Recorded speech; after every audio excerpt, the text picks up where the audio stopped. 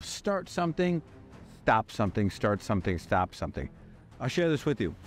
If you want to break the cycle, add the word commitment to what you do.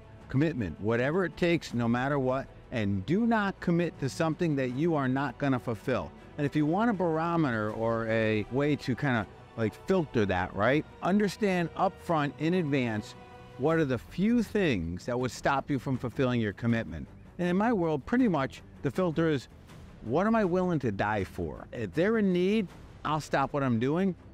I'll break the commitment, but it won't be really a broken commitment because it's part of it as we begin.